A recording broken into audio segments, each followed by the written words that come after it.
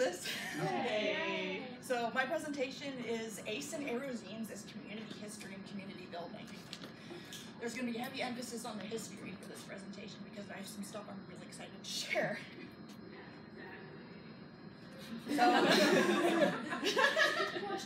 Yeah, so who am I and why am I qualified to talk about this subject?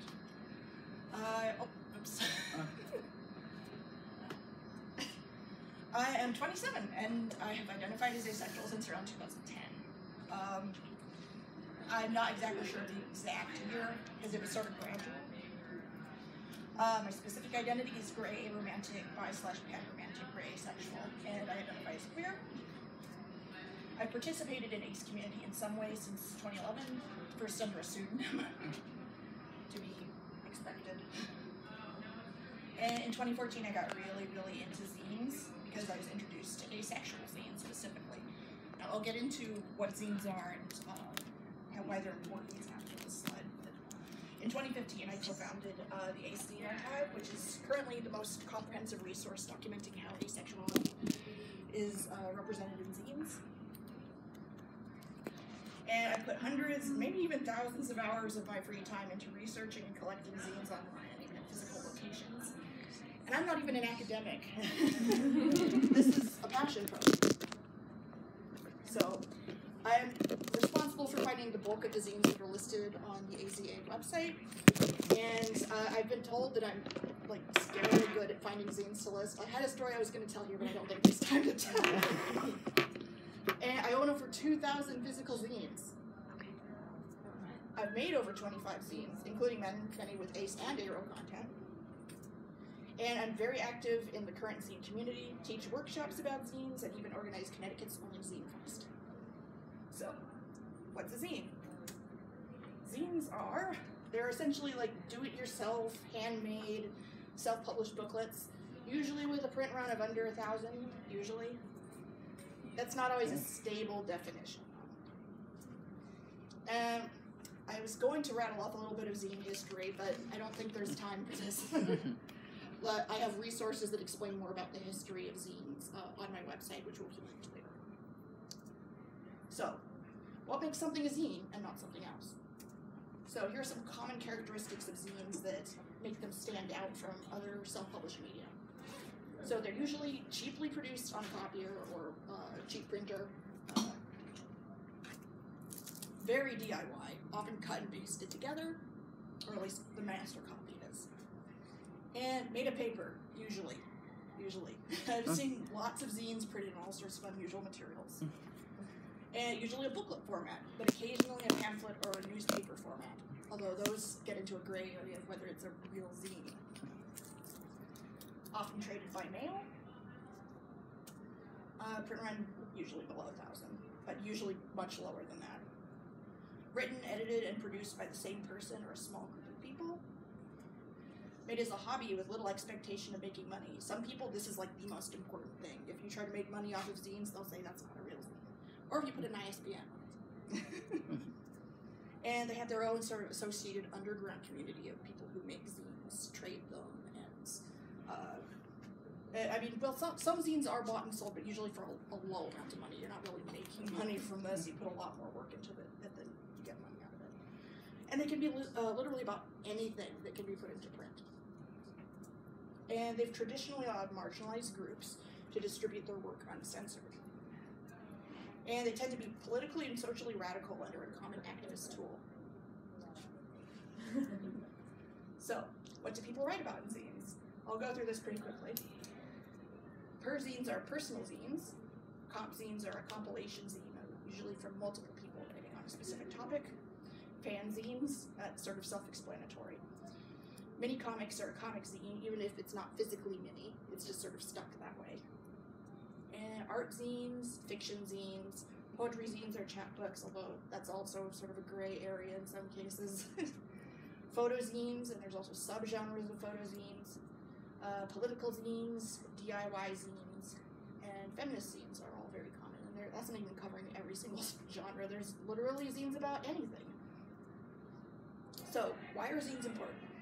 I'm going to be breaking this up into 4 reasons to keep this structured. Number 1, zines are fossils, and I'll explain what this means. Number 2, zines are a great educational tool. Number 3, zines build community. And number 4, zines promote personal growth. So in a general sense, this is what zines are fossils mean. Zines are able to preserve colloquial speech of a specific community, almost like it's been preserved in amber. And they're much more raw and less censored than mainstream media. They don't have to go through editors. And if you look at zines produced over time, you can sort of trace linguistic evolution, which is really important with the asexual and aromantic communities. And zines document marginalized histories that would otherwise remain buried, which is part of why it's so important to keep hold of zines before they fly away. Because as with anything with under a print run of 1,000, they can easily get lost to time. So, you have probably seen this zine somewhere. If you have seen any zines on asexuality at all, it's probably this one. I saw copies of it here today that someone else was responsible for. So, zines are a great educational tool. So, zines, especially those that the author allows to be reproduced, like this one, can spread like wildfire online and in real life. And zines are cheap to produce and pretty easy and have a low barrier to entry. You pretty much just have to have access to a copier and some paper and drawing materials. And zines are really good for avoiding censorship and the desire of publishers to market to the majority's interests, so you can talk about really niche topics. And if done properly, zines can use their sense of experiential authority, like someone's talking from their own experience, and lack of a slick corporate appearance to appeal to young people, especially. And zines tend to not speak down to you. They are all about being on the same level as another person, as equals. So zines also build community. This here is a picture from the New York City Feminist Zine Fest, where I tabled earlier this year. And so there's more to the picture. It's a whole big room, and it's full of people for hours, and it's great. And there's over 50 people who make zines coming from all over, including other countries, who come to be at this zine fest. And people come and buy their zines, and there's workshops, and it's great. So zines bring people together across distances, including in person. And zines also are very helpful to make friends and pen pals, which is still a thing that exists. I've gotten mail from people who make zines in literally all sorts of different countries, all over the United States.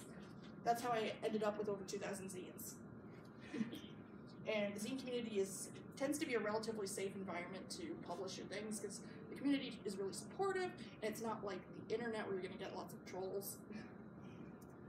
And yeah, so more control over distribution than blogs.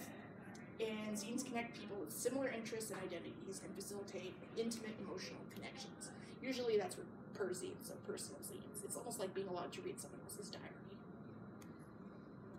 And zines have historically brought the queer community and other marginalized groups together. I have a whole other presentation on that, but I don't have that content online yet.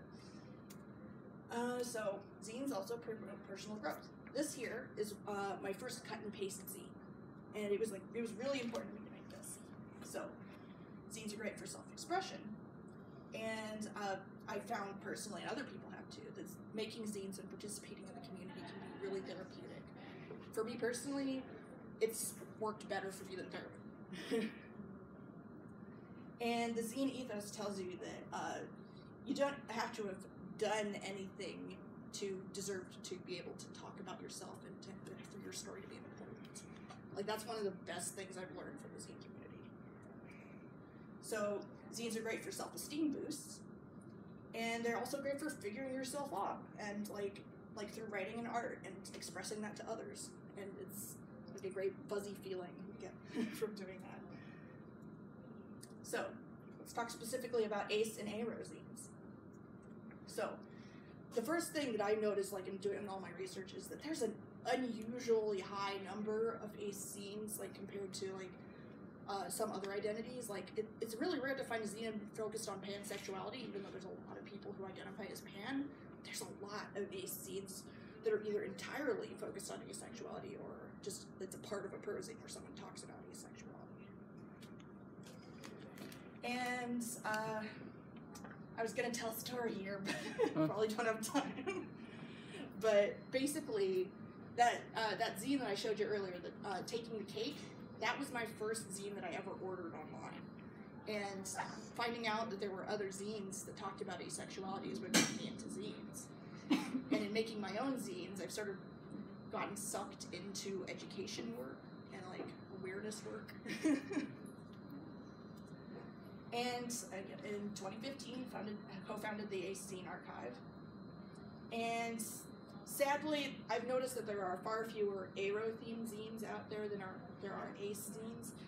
And the most common themes you see in Aero zines are, like, actually, you see a lot of poetry zines, partly because 4 of the Aero zines that exist out there are put out by the same group, and they're poetry zines. And there's also, I've got a copy of it here. There's Aerospec 101 is freely downloadable online. It's sort of hard to find the link to it though. And then there's side mentions of aromantic identity and other zines, or zines that focus specifically on aero-based identity.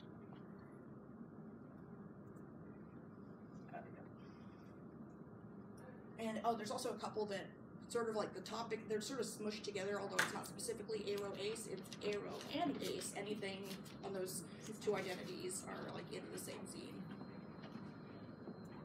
So, let's go over how those 4 reasons I brought up before apply to Ace and Aero zines. The first section here is going to be the big one, with the new research. So, Ace and Aero zines as plausibles.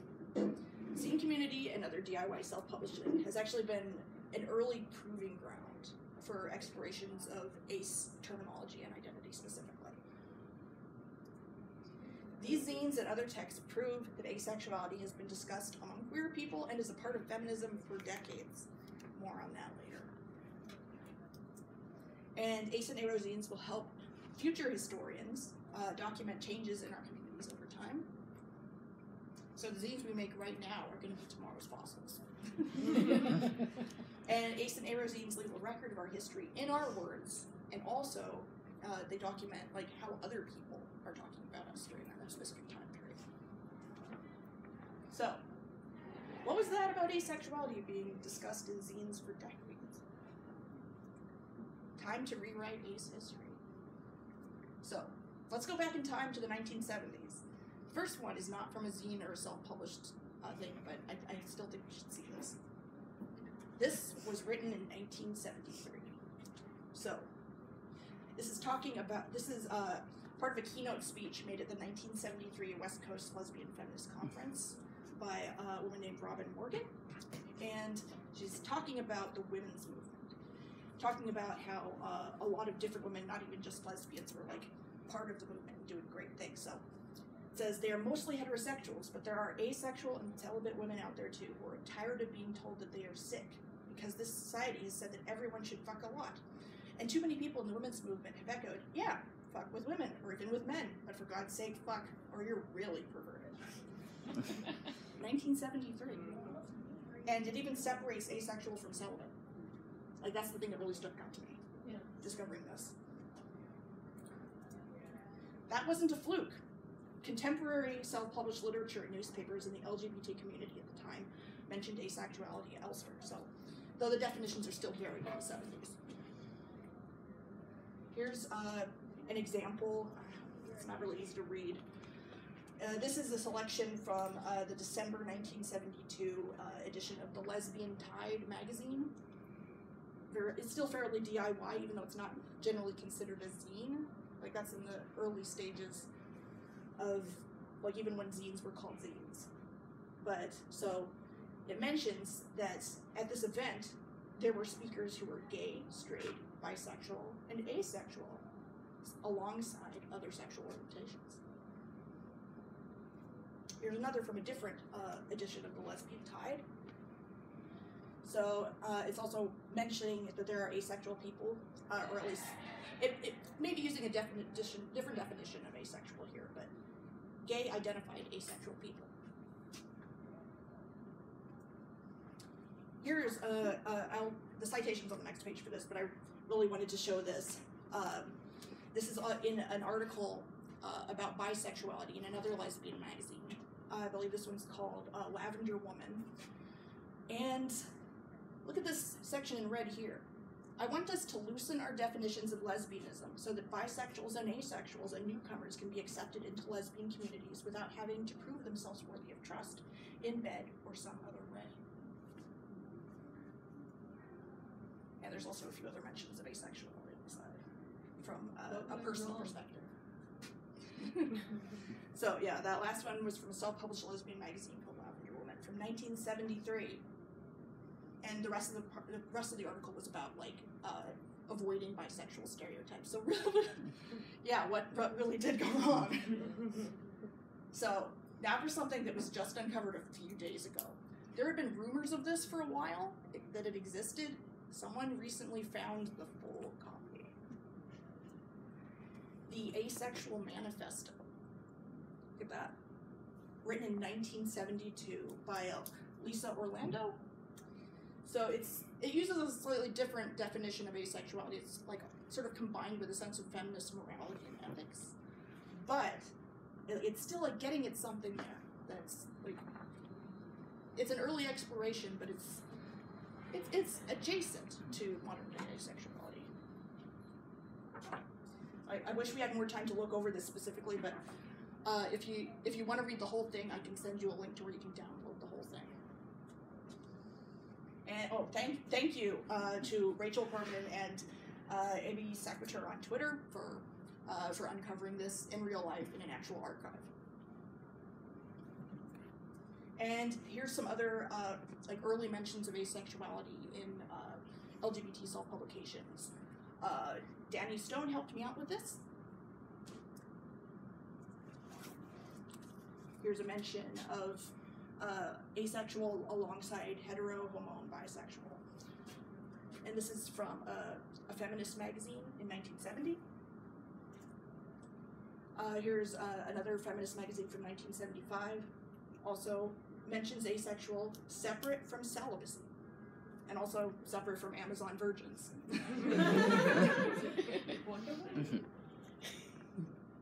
Here's another feminist magazine talking about, this is like someone's personal, like it's part of an interview with various people, one of whom identifies as self-sexual and not open to a relationship, and talking about how they don't like being called straight, bisexual, asexual, or non-sexual. So apparently enough people were using the label back then that people were trying to label them that. So, halfway point. Okay, we're actually doing pretty good. So, moving on from the 70s, let's talk about punk zines in the 80s and 90s. I found some old punk zines from the 80s, these ones are actually from the 90s. 1990 for the first one, and 1997, where they did polls that included sexual orientation for their readers. And the first one in 1990 was from Maximum Rock and Roll number 81, and 1% asexual responses, and there were over 300 responses, and 2% celibate. Again, they separated the two. And then in the one from 1997, it literally says sexual orientation, asexual, 2%. 620 people responded. And here's some more stuff from different time periods from Maximum Rock and Roll that also like mention asexual identity in some way. One of them is from 1983. The other from 2002, in an interview with someone who identified as asexual, a musician. And here are, I also found like other sort of, there was another poll, this one was from a zine called Mutant Renegade 4 from 1994. I believe it's a specifically queer zine, and they included, for sexual preference, opposite sex, same sex, both, or neither. And then one of the more interesting ones, like, is actually this small quote here. It's from a zine called Homocore 7 from 1991, which is an important zine in the queercore movement, which is, like, they were really big on reclaiming the word queer. And this was sort of from like a column where it was really talking about gender, but but this sentence came up. So imagine yourself with your sexuality intact as a member of the opposite sex. Would you be gay, straight, bi, asexual, or with a preference, yet celibate? And that is in the queercore, which is like queer punk specifically in the late 80s and the early 90s especially. And the fact that asexuality was recognized by the people making these zines was really important for me to find. And that's the cover of the zine. So the things that really got my attention though were 90s Riot Girl zines. So Riot Girl was it was a combination of a zine and a music movement in the mid-90s especially, but started in the early 90s around, I believe it was 1993 when it started getting big. But it was mainly about women getting into punk, and they popularized some phrases that eventually sort of trickled down into the mainstream. Like that's where the term girl power came from, and girls to the front. And it was it wasn't a perfect space, but it allowed women to talk about things that were taboo at the time or before then, like mental health, like sexuality. Like there were like early porn magazines that were aimed at women. And so here's the story behind me discovering these zines. This is what got me to research all of this in the first place. That's me at the Barnard Zine Library. I was doing some online research, and I decided to search the Barnard Zine Library catalog for the word asexual. And I was shocked to find multiple zines from the 90s, which was, at that point, I thought, I believed what was the prevailing knowledge, which was that there was no asexual community before, like, about 2001. And maybe in a few comment sections in 1997. And eventually I viewed these zines in person while attending the New York City Feminist Zine Fest. I believe this was 2018, or 2018 one. And I'm holding one of the zines there and taking notes on it. So what I saw literally made my jaw drop and spurred me on to further research. And all of this research has rewritten my understanding of ace history and probably will eventually do the same for the larger asexual community if this disseminates. This is the zine that got me really excited. This is a compilation zine written by a whole bunch of different people, but edited by Lauren Jade Martin. I reached out to the editor of this zine and got permission to reprint things from it. This zine was put together in 1996. It's called Prude. It's not specifically about asexuality, but multiple people who identified as asexual, they submitted to this zine. I can't reprint all of them because I haven't been able to track down some people, but I did find a lot of interesting things, even just specifically from Lauren. So this is on the inside first page. It's information about like why the zine is happening. But I can't really go into too much detail about these because I have too many slides. Like, so here's one thing about sexuality being a spectrum, including asexuality. Here's a personal account by Lauren about asexuality. Also 1996, and there's like this much, and I just had my jaw dropped like the entire time I was reading through this scene. So there were other pieces in Prude and other zines discussed, like there were zines mentioned in Prude that I've also tried to track down. Some of them I have scans of, and I have seen the writing that is about asexuality, but I can't print them yet. So that I do have screenshots of the catalog information for some of these, because that's online and freely available.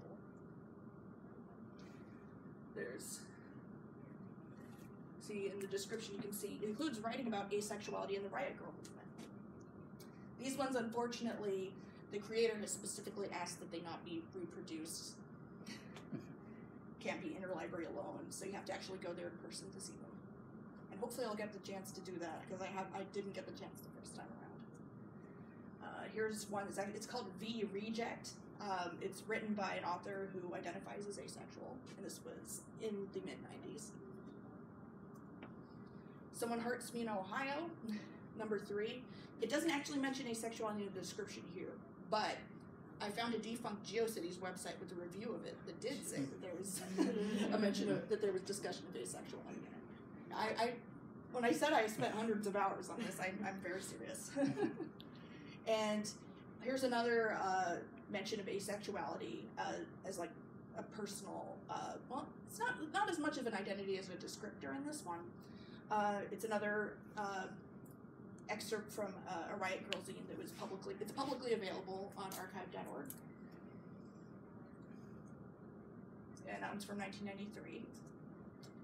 And so, skipping forward a little bit, Lauren Jade Martin, who put together the Prude zine, wrote about whether asexuality was a queer identity in her zine Quantify number 4 in 2002. What you're about to see is the thing that made both made me excited. This one also really made me excited. Your revolution will not happen between these thighs. If queer equals not straight, asexuality would fall under that category. But if queer merely means not straight, then that means that heterosexuality is placed in the center. So it's sort of going back and forth. But this is a pretty long article. It's a subsection of a zine. I'm not even showing all the pages here.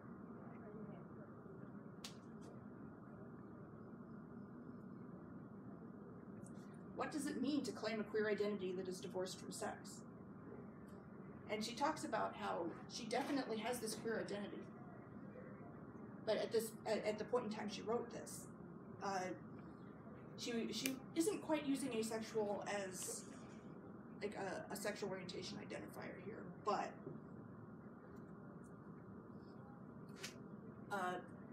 like she also talks about how like she doesn't have to be bisexual. You shouldn't have to be sexual to be queer. Like, but that's also like sort of this expectation that's coming. And it's something that's being imposed on people. She was talking about that as well. And so in the bottom, I put another screenshot here from the postscript. There is another zine mentioned here, Subject to Change number 11, where there's another piece titled Queer Identified Asexual. There were multiple people writing about this simultaneously. I was able to find a copy of that zine in the Barnard Zine Library. I can't reprint from it yet. I haven't heard back yet, but I've seen it. It exists. It was also printed in 2002. And sorry for 10 minutes. Yeah. Sorry for the abrupt ending, but I was originally going to put more stuff from the early 2000s there, but I felt I've already had about 70 slides. I probably shouldn't put any more. But eventually that will be available online. I just recently got permission to reprint it, so it's going to happen soon. Or at least when I put all of this together into an article that I publish. So back to the 4 reasons. Remember the 4 reasons? So, ACE and Aero zines is a tool for education. Here's the Aerospec 101 zine. And so once again, these zines have been great as a tool for teaching ACE and Aero 101. As long as they're reprintable or like downloadable in some way, they will spread. And they're also great for discussing intra-community issues, such as the zine series Facing Silence by my co-founder of the ACE Zine Archive. Like, there's actually 4 issues of them, and lots of people submit to them, and they talk about feeling silenced in asexual spaces. So, like, something that's very niche and wouldn't get published anywhere else. And they allow us to go beyond 101 for people within the community. Like, so if you're tired of like seeing like all the articles online or like in like wherever anyone's talking about asexuality, it's always 101, 101, 101. And so I've got to tell this story. So this zine here, I edited this in about 2015. It's about asexuality in relationships. It took me like 2 years to get enough submissions for it. Then I posted it as a free resource online. Within 1 week, my friend who lives in San Diego said that they went to Trans Pride and saw that someone had printed out copies of it and was giving them away. I had no connection to whoever was doing this. I don't know how they found it. Probably Tumblr. Within a week. So, getting ACE educational zines into community centers and like other spaces, like they're public or semi-public, like medical waiting rooms, it can mean the world to people. Because like it meant a world to me. Like when I went to college, I checked out the LGBT center to see if there was any material about asexuality. There was one card, one 101 card. It still meant a lot to me though. And so, if we get more acceptance and visibility from educational materials like this, that will make it much easier to bring people into our community. So, ACE and ARA zines for community. On the left here, you can see a poster that was made for an event on ACE communities that included a zine workshop. So, ACE and ARA zines, they show up all sorts of places, including Zine Fest, including Queer Zine Fest. I've got a screenshot on one of the next slides about that. But this is I've also, as mentioned before, zines show up as educational materials at Pride. Compilation zines on ACE and ARO topics bring community members together. And ACE and ARO content in non-ACE and ARO compilation zines connects people who wouldn't otherwise seek it out. I've actually got an interesting story about that one too. So, let's do this quick. I submitted something about my experiences being asexual to this zine, which is about queer women and femmes on heterosexism. Someone found this zine at a zine library at their university, which is in Boston. The zine was printed in the UK. They found that zine independent of me, wrote about it in this zine, and I bought this zine at a Zine Fest at that university and opened it up and found myself mentioned in it. Was it good or bad? It was positive. It was like they were like it's great to see someone talking about this thing that I feel. Good. This is so much negativity. So yeah, zines bring people together, and people tend to leave contact info on the back of zines. So like, I've met interesting people that way, either by emailing them or by them emailing me. And ACE and ARO zine trading can and does happen. And as shown here with this poster, queer zine workshops have on many occasions led to inclusion of asexuality and aromanticism. And there's evidence that multiple ACE and queer campus groups have organized specifically ACE and ARO compilation zines for their communities. I've got a few, and they normalize our identities in the DIY community. But here's the screenshots of other events that have happened around the world. This one's from Lithuania. This one's in Oregon. That one's in the UK. And here's a zine called An Aromantic Manifesto that was featured here as the people who wrote it were featured as a part of the first Queer Zine Fest in Singapore. And that one's free to download as well. So, the last thing, ACE and ARO zines for personal growth. This is a picture of one of my own zines, taken on the train here. So, making zines is great for learning about one's asexuality and aromanticism, and it can help others find the descriptive language to talk about their identities. Lots of people have told me that my zines have helped them do that. People have gone out their way to contact me about how much my queer zines meant to them, which feels really good. And ACE and ARO zines help you know you're not alone. And making zines defies all those people who would tell us to shut up and that our stories don't matter. And zines help me and others accept and be open about ACE and ARO identities. Like I've talked about my identities a lot in my zines.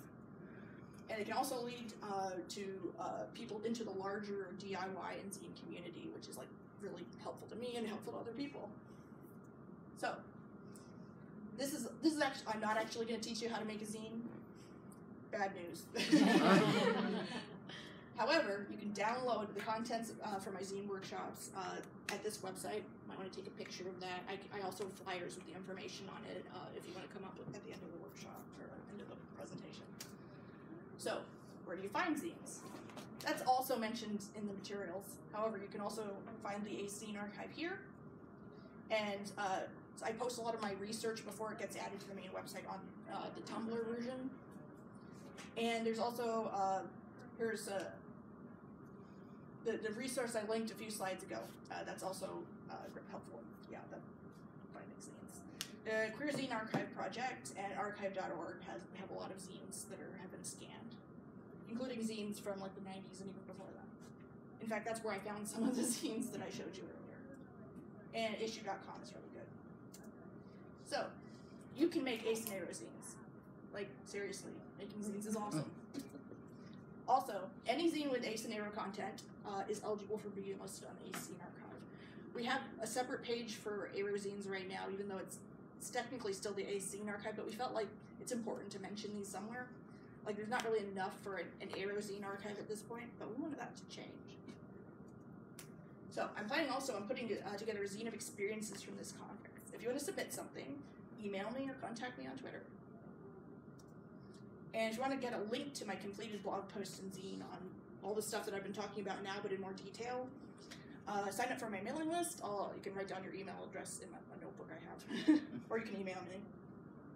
So, last slide.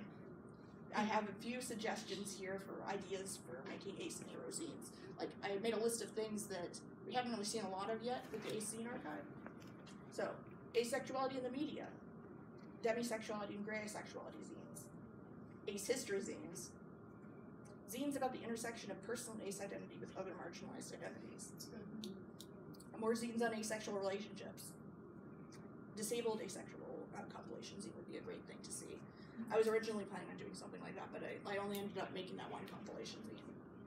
Asexual art zines, gender and asexuality zine, religion and asexuality. There is one out there that's about Christianity and asexuality specifically. I tried submitting to it, but they had already finished printing it by the time I submitted it, even though it was before the deadline. I still feel a little annoyed by that. And for arrow zine ideas, aloe arrow zines. I have only seen one so far. It's called Heartless Bastard Motherfucker. It's a poetry zine. I have heard tell that there is a 101 aloe arrow zine in the works, though. A romantic compilation zines. Like besides the poetry ones, I haven't seen any that are non-poetry. Arrow-themed perzines, where that's the entire point of the zine. Arrow history zines. Positive stories of group platonic relationships and living as a solo arrow. Arrow 102 plus zines, especially about gray arrow and demi-romantic identities. Zines about the intersection of arrow identity with other identities. And arrow comics. That is the last slide. And I managed to just finish it on time, as a matter of